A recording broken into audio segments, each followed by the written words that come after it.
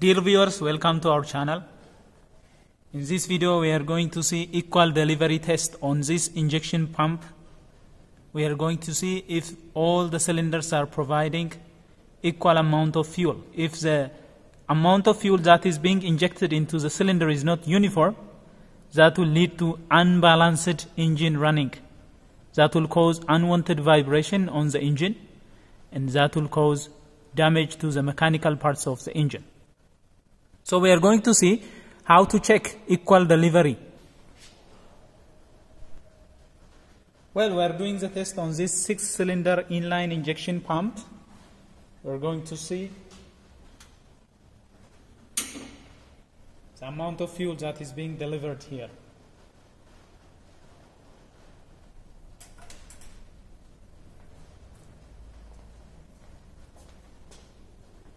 This is the main motor switch. This is the fuel supply switch. This is our tachometer that will measure the RPM.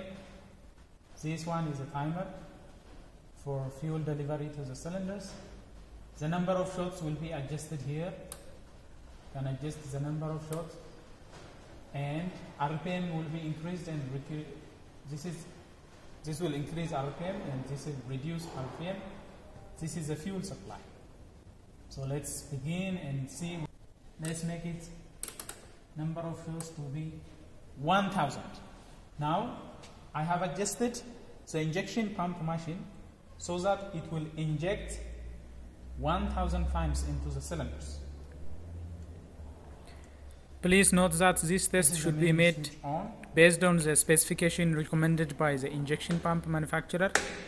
For example, the injection pump might recommend you to make the equal delivery test with the injection pump being driven at 1100 RPM, fuel delivery rack to be at 10.2 mm, number of stroke, number of shots into the cylinder 1000, and then the injection pump manufacturer will tell you the amount of fuel that is to be injected with this RPM, with this rack position, and with this number of shots.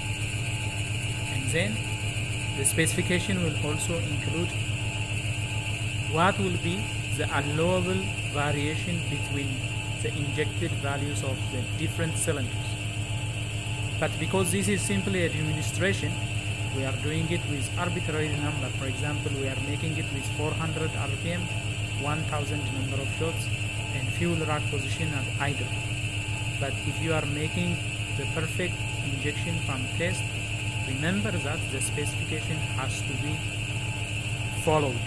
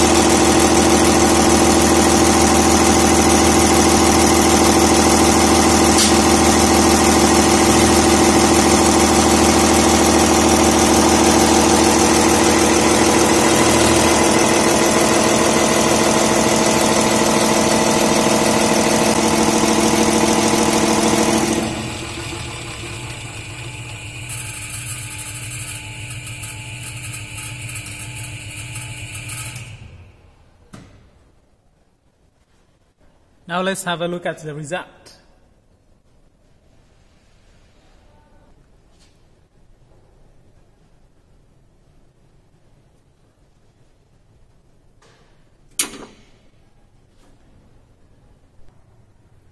This is the obtained result of the equal delivery test. See, almost there is some variation visible here.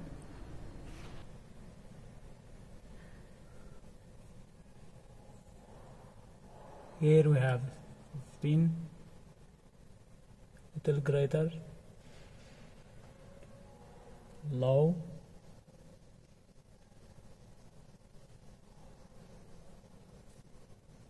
even lower,